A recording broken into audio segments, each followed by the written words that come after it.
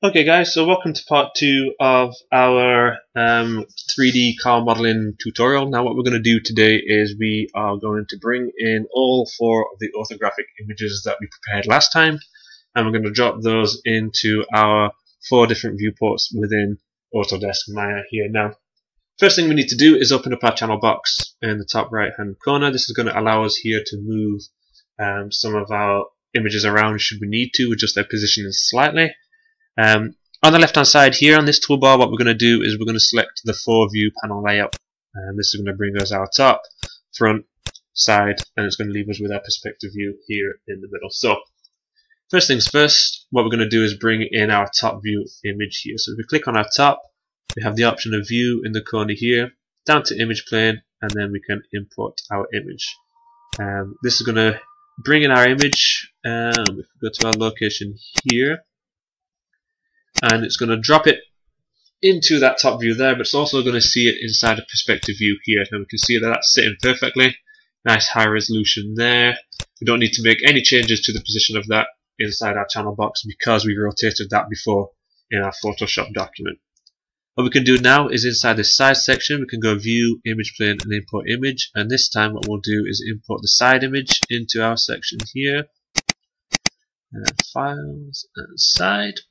Now, we do need to adjust this positioning slightly. So you can see that in our perspective section, it's dropped in nicely. The edge is aligned perfectly with our image for the top. But what we want is we want our wheels here to sit on the actual grid itself. That will allow us in our top view to see all of the mesh in this under section as well. Okay, so inside the image center Y, what we can do is we can boost this up. Let's give 3 a go. Okay, it's close. Go 3.5. Okay, let's go 3.6. Perfect. Good. Okay, so now we can see that our wheel now is sat directly on top of the grid rather than underneath it. So none of the mesh here will be obscured by any of the orthographic views.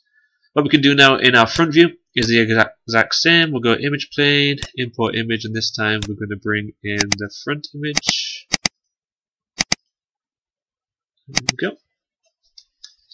And in terms of the layout, this image again will be perfect. We can see it comes right up to the edge to match the width of our section.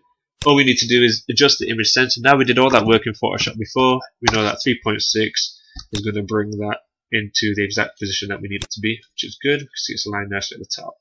So by default, Maya's going to give us these 3 views, but we need another rear view as well in order to attach our 4th image to.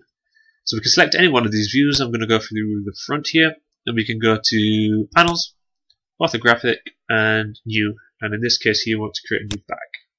So we can see here now we have a back 1Z, and what we can do is we can, right off the bat, go to View, Image Plane, Import Image, and we're going to bring in the image from before. And I'm going to this time bring in the rear image there.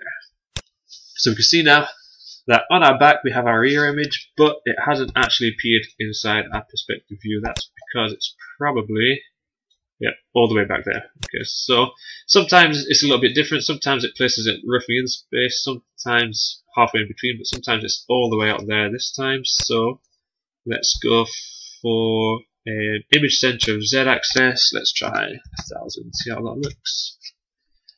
Okay, so 1000 is pretty good, so maybe if we take that down to 994.